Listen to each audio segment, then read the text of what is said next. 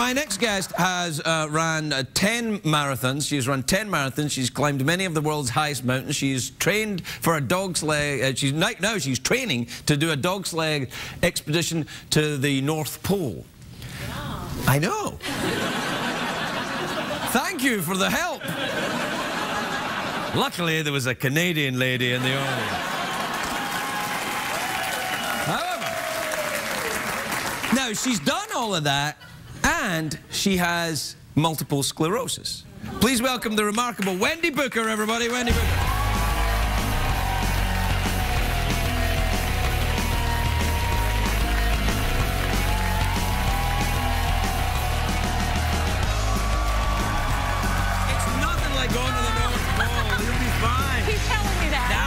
Fine. Welcome, Wendy, welcome. It's lovely to see you. And I threw these... Yeah, but you said you were nervous about talking to me, so... You threw away the notes. No, but I throw them away anyway. It's really all right. You mustn't be nervous. This is much easier than taking a dog sled to the North Pole. I think. I've never taken a dog. Neither have I. Now, why do you do all of these things? Is it because, when you got diagnosed with MS, was that your reaction to it? My bucket list became very long. Really? Is that what it was? Yes, it was a reaction to it. And do you suffer from symptoms now? What are the... Slightly, yes, I do. I'm numb on my left side, from my toes to my rib cage, but I push beyond it. I take an injection every day to help me maintain my lifestyle and go on living and keep raising the bar. Now, does that is that what doctors recommend if someone is someone gets a diagnosis of MS? It's a psychological thing is very important as well. No, no, it's not. Yes and no. The mind plays a big part in how you do, I think. Right. No, the big recommendation is to get on therapy right away. Right. And so I've used that as my mission to go around and educate people with MS, motivate, educate, and challenge them. Right. And tell them to get on a therapy and go on living their life. And that's where the mental piece comes in. Yeah, but I mean, with the greatest respect, it's a little bit extreme to say I'm going to climb all the high mountains and take a dog sled to the North Pole. I mean, you know, that's a lot to do. Even without MS, that's, you know, it's pushing the envelope a bit. You know, it's become kind of like a drug. Every time I do another mountain or do something exciting, I want to think, oh, what can I do next? Really? How can I top it? Yeah. Do you think? I hope I don't offend you with this question or anyone else who suffers with MS. But do you think that the diagnosis clarified for you how you thought about life? Absolutely. It did? And I think that's with all people who receive a diagnosis of an illness. Doesn't necessarily MS. I do think it's life-changing. And I think it's how you decide to go with it. My father always told me it's not what happens to us in life, it's how we react to it. Right. And I know what I do is extreme, but it is my reaction to it. And you're training right now to take a dog sled to the North Pole. How do you train with that? You like take a dog sled to the end of the block and back? And just like, like build up? Yeah. Okay. I had never trained with dogs before. I went to Ely, Minnesota, actually north of Ely, to the border of Canada. How do you drink out of that? How do you drink out of that without... You want to drink out of it? I wanted to see you do it without spilling on yourself. Oh, it's easy. Oh, pretty good. It's censored. Yeah, I drew a penis there one night. Yeah, it's not there now. You can't see it now.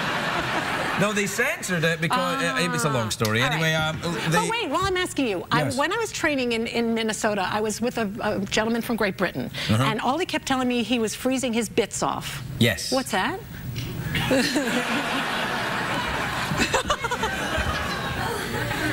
These. No. Yes. These are the bits that fell off the gentleman in Minnesota. Actually, they're not. They're not. These are kangaroo testicles. No, we didn't have those. We just had dogs. No, there's not a lot of these in Minnesota. No, Carrie Fisher was here, and she'd just come back from Australia. She brought me some testicles, and then I thought if I drew a face on them, they'd be less threatening. All right, now I get it. Yeah. Do you want to take these to the North Pole for luck? Oh, well, I might see him. Maybe I should show him what he throws off. Well, no, there's no kangaroos at the North Pole.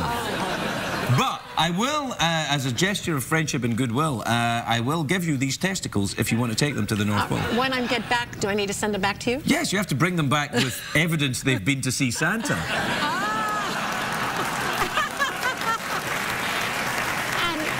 how do I do that? Well, Just tie a ribbon on them or something. Do you want to take them? Absolutely. Do you believe in good luck? Absolutely. Here. You need all the luck you can get. Well, there's the are. I'll give you my kangaroo balls. Take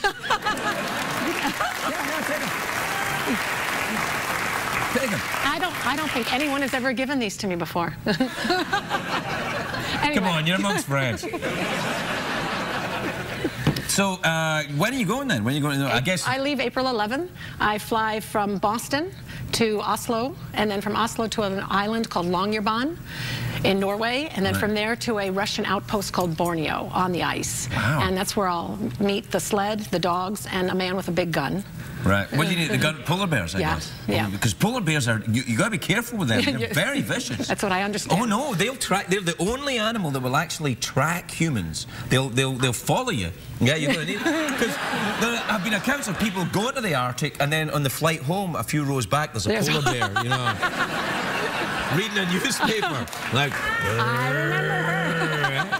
So now, what else have you done in your quest for these thrilling moments? You climbed 7 mountains? I did 6 and a half. Right. I had a little problem with Everest twice. Why? What happened to Everest? I'll tell you, it's big. It's a big mountain, yeah. I got to the Lhotse face about 23,000 feet, and this past spring, last May, and I had trouble with 20,000? 23,000. 23,000? Yeah, I still had 6 to go. So were you using oxygen? No, just starting. It was right where you start to go on oxygen, yes, but I hadn't started to climb with it. You know when you fly an airplane above 12,500 feet, you have to use oxygen. It's recommended that you use oxygen. But so, I mean, and I think it's 16.5, you got to use it. And you were at 23 and you're only starting to use it. Base Camp Everest is like 17,500, and we don't use oxygen there. Well, you're going to be falling asleep. Don't you feel ill when you feel ill? Yeah. Yeah, it's very hypoxic. Right. Definitely. It takes a while to get used to it. So I get like that on a tall shoes. I go to Denver, I'm out for a week. Yeah. So you did all these mountains. Are you going to go back and have a crack at Everest again then? Don't tell my mother. She's 90. She doesn't. Yeah, she takes this hard, but I'd like to go back. Yes. You want to go back? I'm taking a little break. I found I went too quickly the second time. It's really intense. Yeah, it's Everest. It's Everest. Yeah. And so going in 09 and then again in 010 probably wasn't the wisest thing. No. So I thought I'll knock off the poles first, north and south, and then I'll. What does your doctor say about this? Is this wise? Which doctor? No. Well, I mean, I guess there's probably a bunch of them. Yeah, no, I have a neurologist in Boston, and at first he said, I started with the Boston Marathon, and he asked if I was a runner, and I said no. I took jazzercise, and I thought I could run the marathon. And so I did that one, and I just completed my 10th in November. I did New York, and he's kind of written me off. I just always have to get his permission for insurance purposes. But do you ever experience fear or doubt about what you're doing when you're doing it? Yes, all the time. How do you get through it? I have learned with climbing that you have to have confidence in yourself, who you're climbing with, and in your equipment. And once those 3 pieces are in place, then you can do it. Yeah, but what if what if you're halfway through a marathon, you're halfway up a mountain, and suddenly you think, I've got MS, I'm afraid, I've got to go home. I think that might have been what happened this year on Everest. I had trouble with the MS, and a part of it is when is it the mind and when is it the body, and it's very hard to discern the two. Right. Because there's so many people involved, you're tied to another person. It would be very foolish and irresponsible to go on. Right. So with that regard and in respect to the people I'm with, I owe it to say I'm packing it in. Right. So. And what about personal moments of doubt when that everyone experiences, I guess, 4 o'clock in the morning or whatever it is? How do you get through that? How do you deal with it? I put on my iPod. Really? Yeah. What do you listen to on your iPod? I have a mixture of everything from Aerosmith, Coldplay, the Beatles. I was thinking you were going to say Bieber. Grateful Dead. Grateful Dead? Oh, yeah. Yeah. You have to go back to your roots as a Deadhead, You were a Deadhead? Well, no, a fringe one. Fringe head? Yeah. Wendy, I wish you luck going to the North Pole. Please take my testicles and bring them back. It's been lovely to meet you. Wendy, everybody, we'll be right back.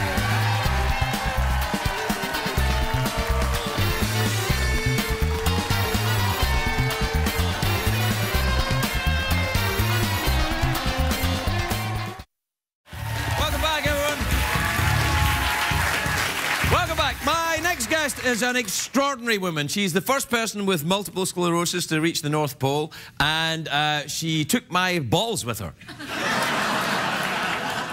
That's not a joke. All will become clear. Please welcome the remarkable Wendy Booker, everybody. Wendy Booker.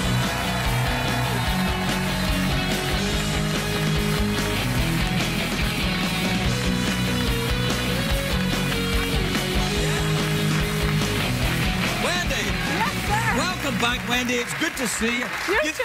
You look fantastic, I gotta say. This trip to the North Pole seems to have done you the world of good. Really? Was it fun? Yeah, fun is a hard word to say when you're working. It's a lot of work. It's much more physically demanding than I expected. Really? When I got there, it was -40. Yeah, that's bad. We had a warming trend to -25. There's a huge difference. Yeah. Yeah. So did the balls get smaller when you were taking them there? Oh, we need to talk about the balls. Yeah, where are they? Oh, you did bring them back. Oh, there they are. There they are. Welcome back. There they are. Return. Look, they've still got their little happy face on them, and now they've got a hat. Do you know how much pressure there is taking someone's balls to the North Pole? Is that code? No. You put me under a lot of pressure, I realized. Well, it was a good luck charm. I mean, because when you were here before the expedition, I was like, oh, this is a dangerous thing. And I thought maybe the kangaroo testicles would help you on your way. And you took some photographs. A lot of photographs. May we see them?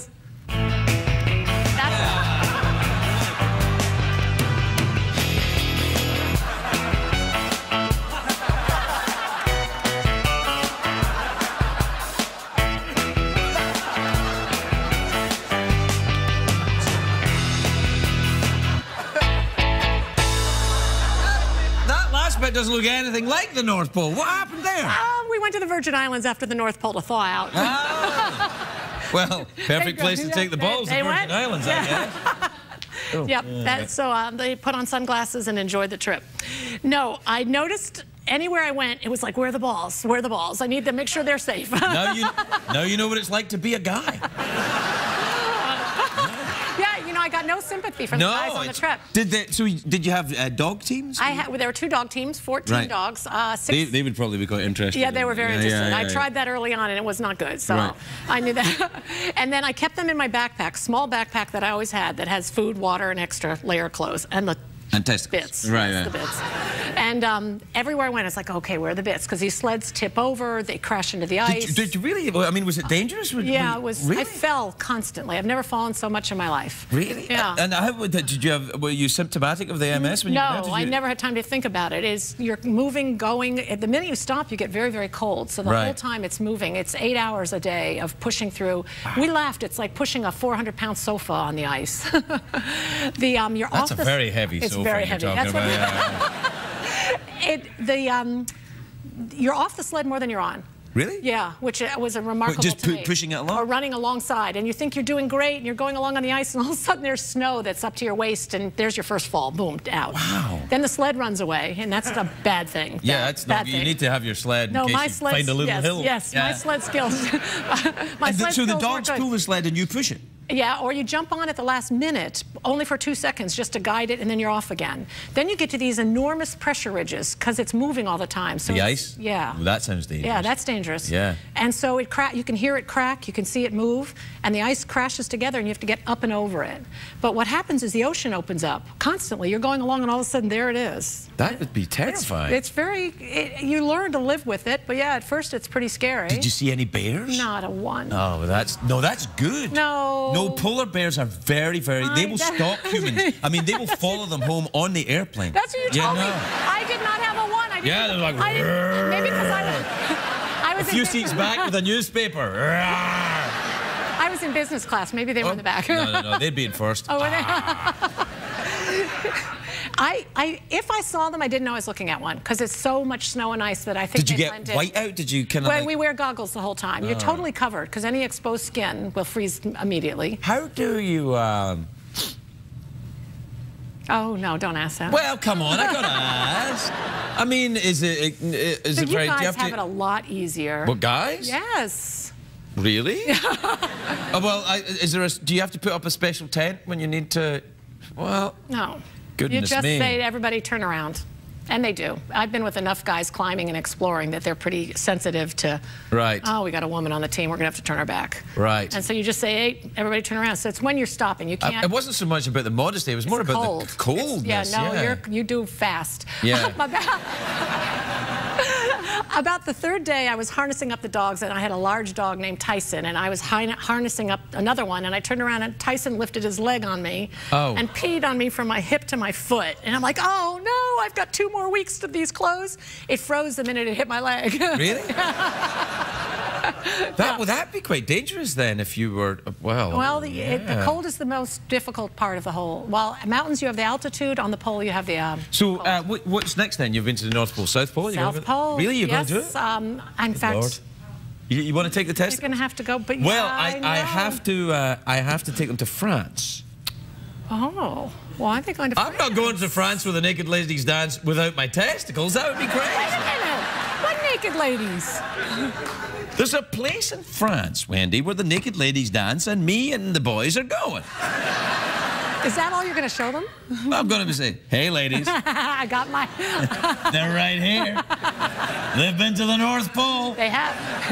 No, I'm going to... I'll get their face drawn in, a little cheer. I'll take them to France. I'll put a little beret on them. When are you going to the South Pole? In December. Okay, I'll have them back by then. All right, I need them back, because they really did come in lucky. And as I said, it's a lot of responsibility to take your bits to the pole. Big responsibility. Yeah. But they've worked wonders. That's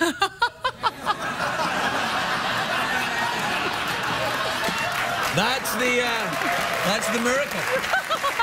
All right, Wendy, we're out of time, what do you want to do? Let's see what we got for you. You could, there's mouth organ, awkward pause. That's a new ball. Yeah, well, this is the new thing we're trying. It's touch my glittery ball. But, oh, no, I've had the furry ones. I'm okay. I don't yeah. All right. So what do you want to do then? Awkward pause or mouth organ? What was the other one? Mouth organ. No, what did you say before that? Awkward pause. Oh, let's do the awkward pause. I don't need your help. You think awkward pause? I can do my own awkward pauses. I was doing one there. How do you know we hadn't even just started it anyway? All right, awkward pause then? Yeah. All right, do you want awkward pause with any kind of undertone? We have awkward pause with sexual undertones. We have awkward pause, smell my finger. Or we have awkward pause, what's that noise? That's the new one I just invented. Made it up just now? Yeah. Oh, then we better go with that one. Awkward pause, what's that noise? All right, then. Hey,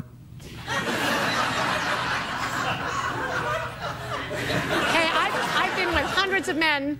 Nothing you can do will impress me with that one. Well, then how is it going to be awkward?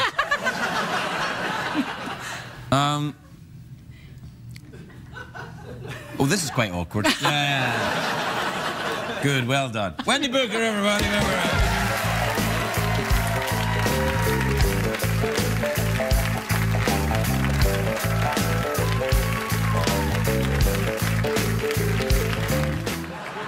I'll be back in 8 months. Can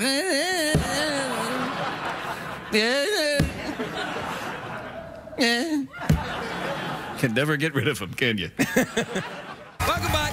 Now, my next guest has ran 10 marathons. She's run 10 marathons. She's climbed many of the world's highest mountains. She's trained for a dog's leg.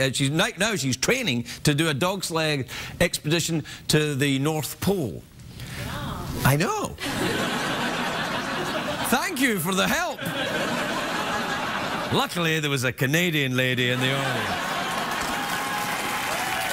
However, now she's done all of that, and she has multiple sclerosis. Please welcome the remarkable Wendy Booker, everybody. Wendy Booker.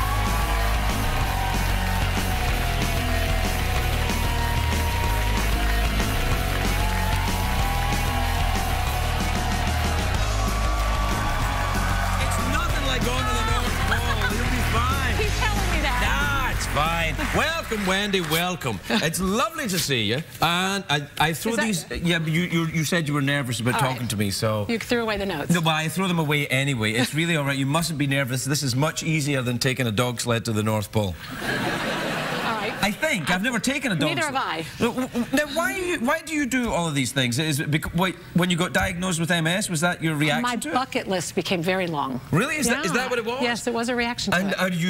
And do you suffer from symptoms now? What are the... Slightly, yes, right. I do. I'm numb on my left side, from my toes to my rib cage, but I push beyond it. I take an injection every day to help me maintain my lifestyle and go on living and keep raising the bar. Now, does that is that what doctors recommend if someone is someone gets a diagnosis of MS? It's a psychological thing is very important as well. No, no, it's not. Yes and no. The mind plays a big part in how you do, I think. Right. No, the big recommendation is to get on a therapy right away. Right. And so I've used that as my mission to go around and educate people with MS, motivate, educate, and challenge them. Right. And tell them to get on a therapy and go on living their life. And that's where the mental piece comes in. Yeah, but I mean, with the greatest respect, it's a little bit extreme to say I'm going to climb all the high mountains and take a dog sled to the North Pole. I mean, you know, that's a lot to do. even without MS, that's, you know, it's pushing the envelope a bit. You know, it's become kind of like a drug. Every time I do another mountain or do something exciting, I want to think, oh, what can I do next? Really? How can I top it? Yeah.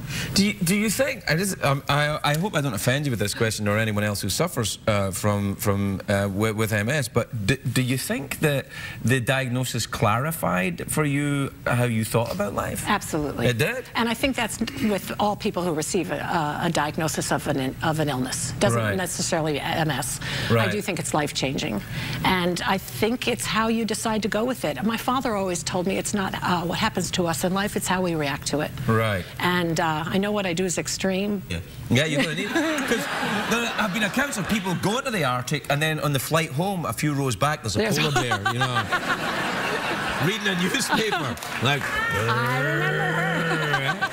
So now, what else have you done in your quest for these thrilling moments? You climbed 7 mountains? I did 6 and a half. Right. I had a little problem with Everest twice. Why? What happened to Everest? I'll tell you, it's big. It's a big mountain, yeah.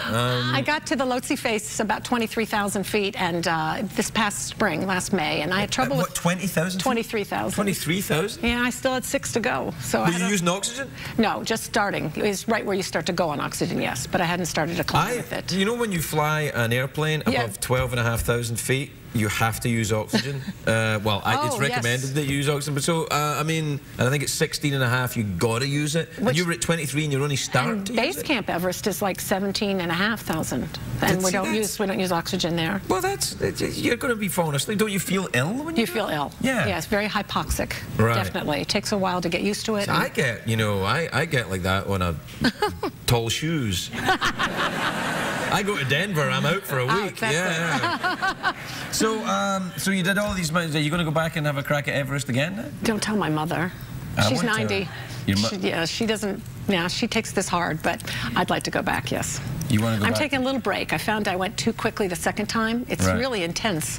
Yeah, it's Everest. It's Everest. Yeah. And so going in 09 and then again in 010 probably wasn't the wisest thing. No. So I thought I'll knock off the poles first, north and south, and then I'll contemplate it again. What does your doctor say about this? Is this wise? Which doctor? No. Well, I mean, I guess that there's probably a bunch of them. Yeah, no, I have a neurologist in Boston, and at first he said, I started with the Boston Marathon, and he asked if I was a runner, and I said no. I took jazzercise, and I thought I could run the marathon. And so I did that one, and I just completed my 10th in November. I did New York, and he's kind of written me off. I just always have to get his permission for insurance purposes. But do you ever experience fear or doubt about what you're doing when you're doing it? Yes, all the time. How do you get through it? I have learned with climbing that you have to have confidence in yourself, who you're climbing with, and in your equipment. And once those 3 pieces are in place, then you can do it. Yeah, but what if what if you're halfway through a marathon, you're halfway up a mountain, and suddenly you think, I've got MS, I'm afraid, I've got to go home. I think that might have been what happened this year on Everest. I had trouble with the MS, and a part of it is when is it the mind and when is it the body, and it's very hard to discern the two. Right. Because there's so many people involved, you're tied to another person. It would be very foolish and irresponsible to go on. Right. So.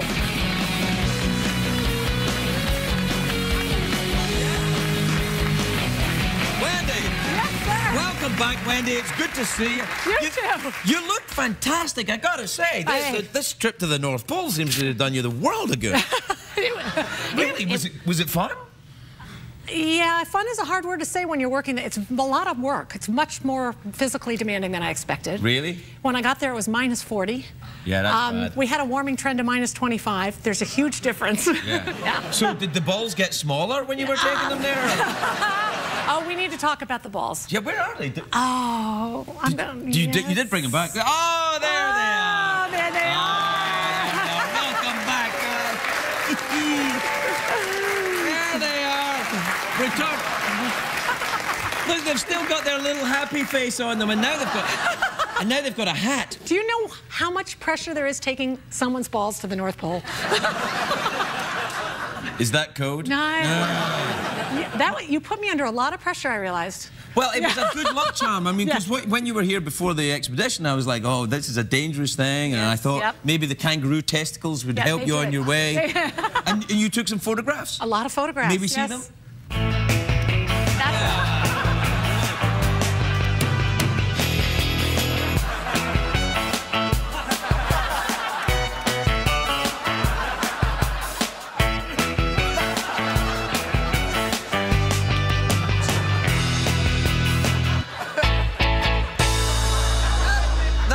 It doesn't look anything like the North Pole. What happened there? We went to the Virgin Islands after the North Pole to thaw out. Oh. Well, perfect place to take the balls, the Virgin Islands, I guess. Oh. Yep, so they put on sunglasses and enjoyed the trip. No, I noticed anywhere I went, it was like, where are the balls? Where are the balls? I need to make sure they're safe. Now you know what it's like to be a guy. I got no sympathy from the guys on the trip. Did you have dog teams? There were 2 dog teams, 14 dogs. 6. They would probably be quite interested. Yeah, they were very interested. I tried that early on, and it was not good, so I knew that. And then I kept them in my backpack, small backpack that I always had that has food, water, and extra layer of clothes, and the bits. Right. The bits. And everywhere I went, it's like, okay, where are the bits? Because these sleds tip over, they crash into the ice. Did you really? I mean, was it dangerous? Yeah, it was. Really? I fell constantly. I've never fallen so much in my life. Really? Yeah. And how did you have? Were you symptomatic of the MS when you went? No, I never had time to think about it. You're moving, going. The minute you stop, you get very, very cold. So the whole time it's moving. It's 8 hours a day of pushing through.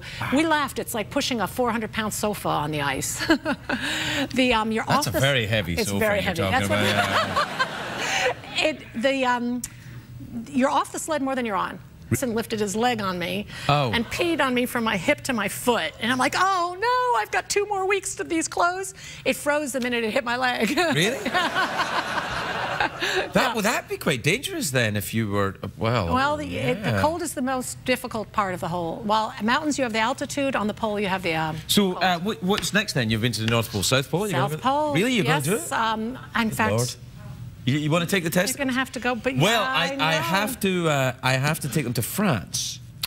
Oh, well, I think going to France. I'm not going to France with a naked ladies dance without my testicles. That would be crazy. What naked ladies? There's a place in France, Wendy, where the naked ladies dance, and me and the boys are going. Is that all you're going to show them? I'm going to say, hey, ladies. I got my... They're right here. They've been to the North Pole. They have. No, I'm going to... I'll get their face drawn in, a little cheer. I'll take them to France. I'll put a little beret on them. When are you going to the South Pole? In December.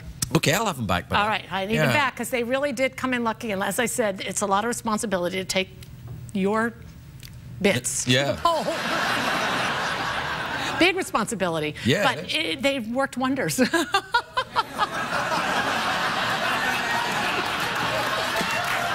the miracle. All right, Wendy, we're out of time. What do you want to do? Let's see what we got for you. You could, there's mouth organ, awkward pause. That's a new ball. Well, this is the new thing we're trying. It's touch my glittery ball. But, oh, no, I've had the furry ones. I'm okay. I don't All right. So what do you want to do then? Awkward pause or mouth organ? What was the other one? Mouth organ. No, what did you say before that? Awkward pause. Oh, let's do the awkward pause. I don't need your help. You think awkward pause? I can do my own awkward pauses. I was doing one there. How do you know we hadn't even just started it anyway?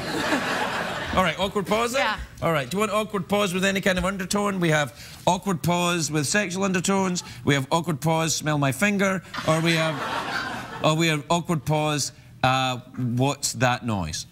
That's the new one I just invented. Made it up just now? Yeah. Oh, then we better go with that one. Awkward pause, what's that noise? All right, then. Hey,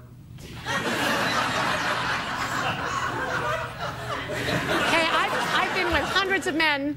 Nothing you can do will impress me with that one. Well, then how is it going to be awkward?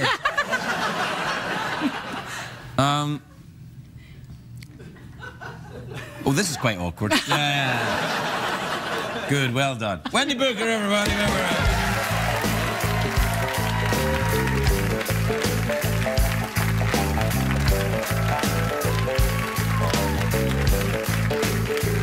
Took some photographs. A lot of photographs. May we see them?